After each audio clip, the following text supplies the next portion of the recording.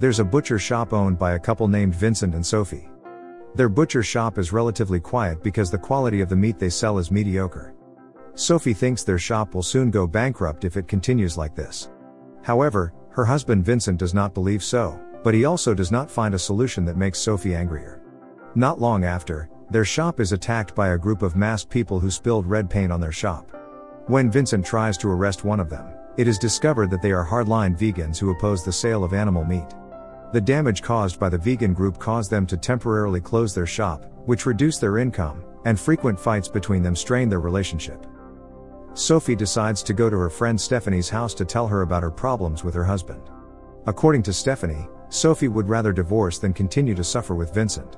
Because Stephanie had also recently married a famous butcher, her life had taken a very luxurious turn. Shortly after their meeting, Vincent and Sophie are introduced to Stephanie's husband, Mark. They announce their plans to open a new store and make Vincent and Sophie so jealous that their shop is on the verge of collapse. But that feeling just disappeared when Mark presented Vincent with a gun. On the way home, Sophie thinks a lot about what Stephanie had said about divorce. So she asks Vincent to get a divorce right then and there. However, Vincent doesn't want to and ignores his wife's request. In the middle of the conversation, they meet a vegan who had previously vandalized their shop. At first, Vincent wants to intercept the person, but instead, he hits him to death. Luckily, the road they are on is rarely passed by other vehicles, so no one sees the incident. In a panic, Vincent tries to call the police and says it was all an accident. But it was all in vain because the police didn't believe it, and they just took the shotgun Mark had given them. Then, Sophie suggests Vincent to using a trick she learned from a TV show: throw the boy in the trash so the police can't find him. They also took the boy into the car, and Sophie left everything to Vincent as he caused this incident.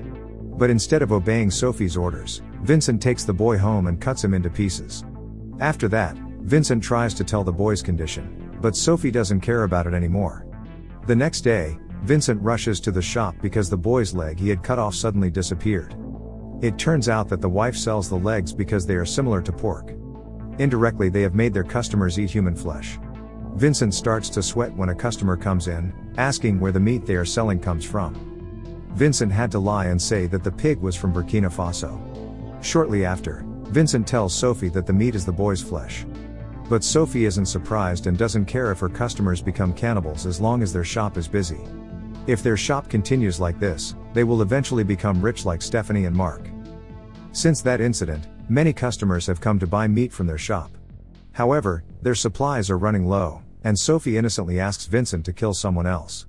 Of course, this crazy idea was rejected by Vincent because he didn't want to be a murderer.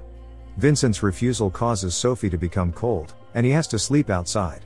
Reluctantly, Vincent complied with his wife's request. A few days later, they went to a steakhouse, searching for their next target. They are looking for the ideal body, not too skinny and not too fat. Good meat should have the right amount of fat. They are looking for someone who is less stressed and often makes out to make the meat juicier.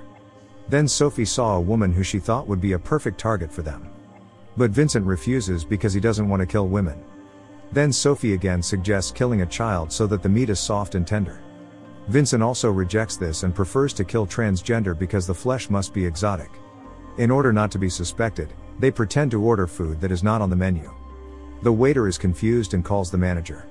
When the manager arrived, Vincent and Sophie instantly fell in love and smiled at each other at the sight of the perfect chunk of meat and fat. Furthermore, Vincent and Sophie plan to kill him when he returns home. When the manager gets home, Sophie asks Vincent to launch his action while she is waiting in the car. At that time, Vincent suddenly wants to give up his intention, but Sophie still forces him. Having no other choice, Vincent tries to attack the manager.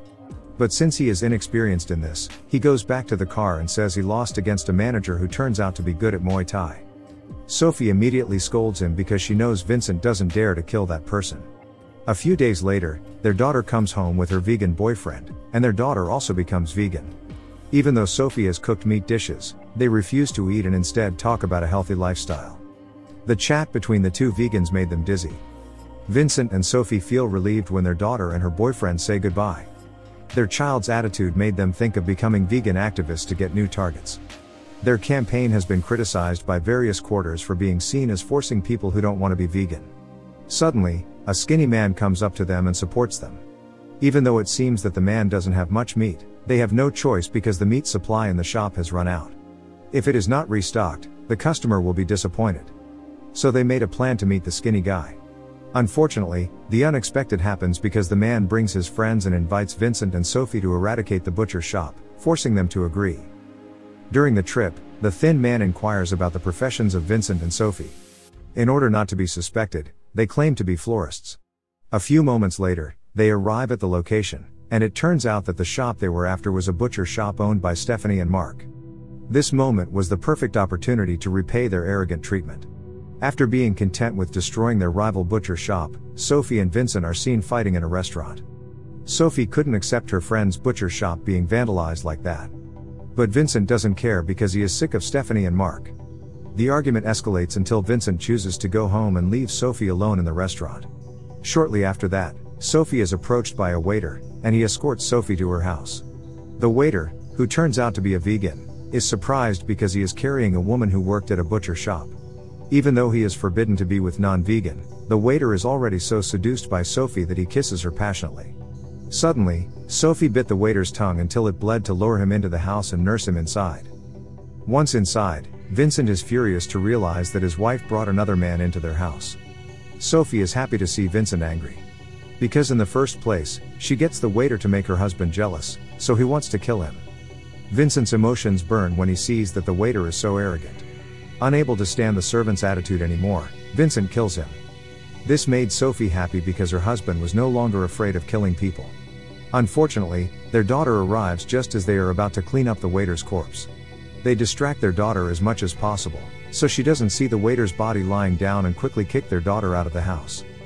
Their meat stock was abundant the next day, making the shop even more crowded. Vincent and Sophie's relationship is more intimate because they hunt humans together. Every day, customer demand is increasing, making meat prices go up because it is tough to get the meat stock. Until recently, no one has suspected this human flesh, so they aren't worried about being caught. But they have to be careful because the police start to investigate the missing vegans one by one. One night, they meet an attractive target named Winnie. Seeing Winnie so big, Vincent and Sophie loved him so much that they laughed at each other. Winnie feels their behavior towards him makes fun of him, and it traumatizes him because he used to be bullied a lot. From these two couples' behavior, Winnie already knows their intentions and chooses to run away.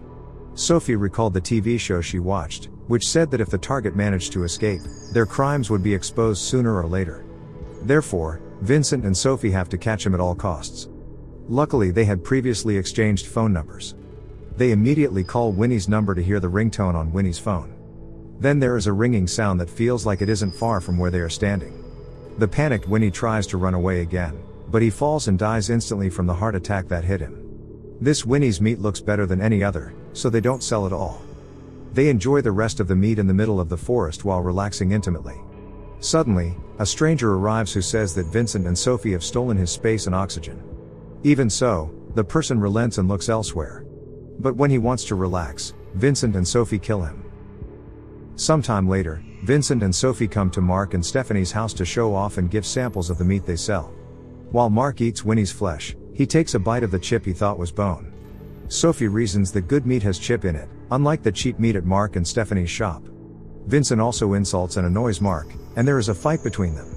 After returning from Mark and Stephanie's house, they continue their hunt for their target. After watching National Geographic, the hunting skills of these two couples become more intelligent and capable. They manage to kill many people and make a lot of money from their flesh. Even though they are good at killing people, Vincent and Sophie continue to live their daily lives as vegan activists. One day at the vegan market, they meet their daughter, who is out for a walk with her boyfriend. Sophie and Vincent, who are butchers, are severely insulted by their daughter's boyfriend for daring to set foot in a vegan establishment. This commotion made them the center of attention of the people there. And without realizing it, it turns out that hardline vegan members are eavesdropping on their conversation. After arguing, Vincent and Sophie go home. Not long after, her daughter's boyfriend comes home to apologize. His apology is sincere because he doesn't want his future in-laws to hate him. His heart could break if their daughter asked to separate from him. Sophie, who is already mad, intent on killing this vegan.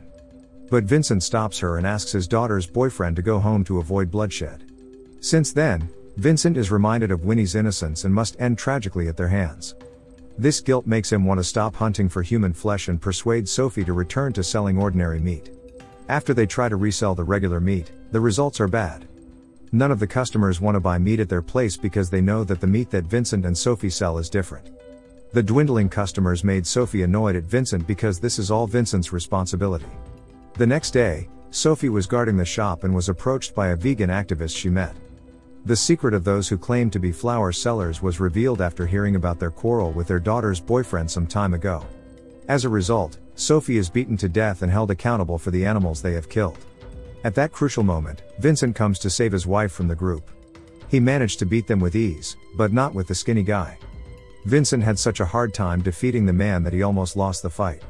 Luckily, Sophie, who was released, immediately came to her aid and killed the skinny man. Not long after, the police come because they get a report from Mark and Stephanie. They have been suspicious since they found Chip in the meat Vincent and Sophie were cooking. As a result, the two couples are arrested by the police.